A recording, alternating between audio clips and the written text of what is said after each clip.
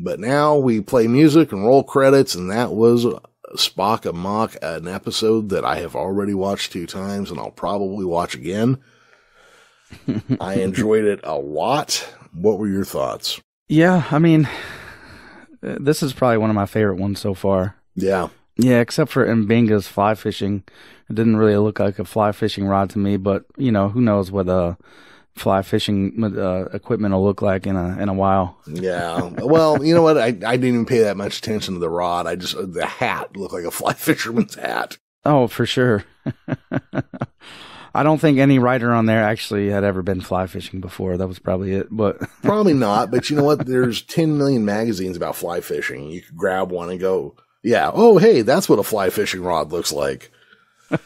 Now, it's a different thing if the prop department just can't get one. That's a whole other deal. But yeah, I happen to know a prop master up in Canada who's worked on very, very cheap productions who's never had trouble turning anything up in his life. So yeah, going back to Amok Time. So in the nightmare here, he imagined that T'Pring would invoke the Caliphate. Yes.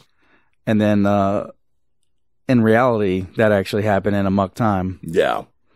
When he was fighting Kirk. Yep.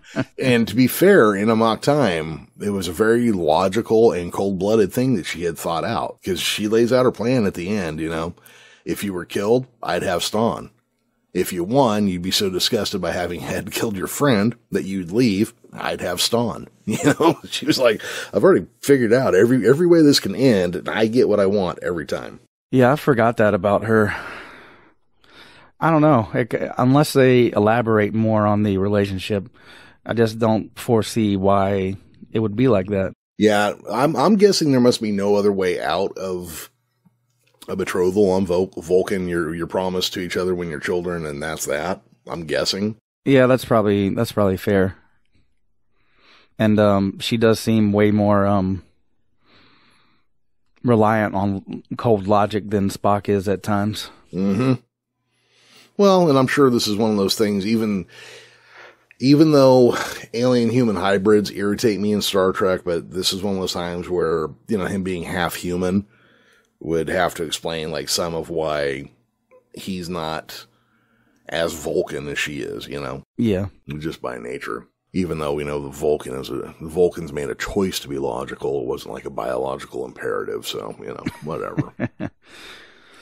Yeah, just to round this out, you know, it was like most of the series has been, it's a nice reprieve from the universe, saving the universe every week. And this was even less in scope than that. We've had 5 episodes now. We're halfway through this first season. So far out of 5 episodes, there hasn't been a stinker yet.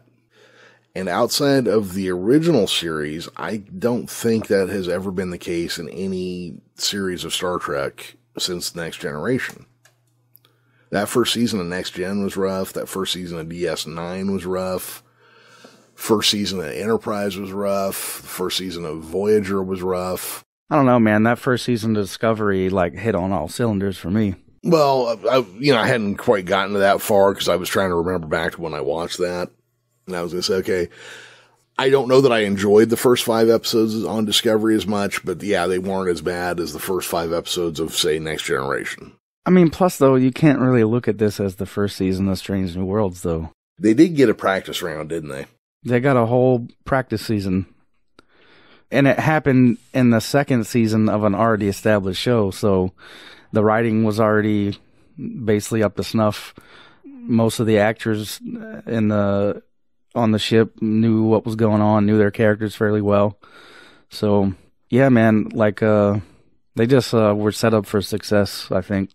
It could be. I mean, it seems like they know exactly where they want to go with it. They kind of understand the structure they want to use. Like, 'cause so far we've gotten a First Contact episode, a submarine episode, a comedy episode. These are all well-worn Star Trek tropes. They just put their own spin on them. And tropes aren't, you know, there's nothing wrong with using tropes. This is how you explore the characters within an established area.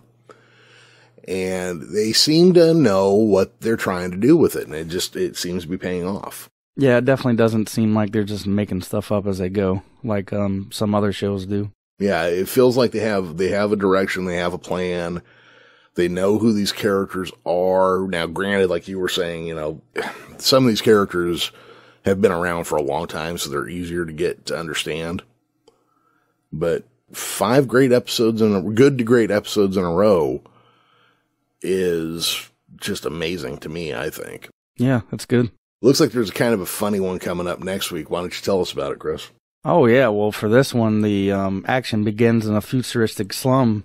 Himmer and a genetically enhanced computer date casually. Unfortunately, she, quote-unquote, is abducted by an otherworldly plant. In the end, she leaves him for the plant, and he is left sad. Oh, poor Himmer. Yeah. Well, you know what? It still sounds like a good episode with plenty of comedy beats in it, so I'm ready for it. Yeah, we didn't see Himmer at all in this episode, so it'd be nice to have one focused on him. Yeah, that will be. I like how they're doing that too. How they're kind of spreading out the heavy lifting each episode, a different person or a different group. You know. Yeah. Yeah.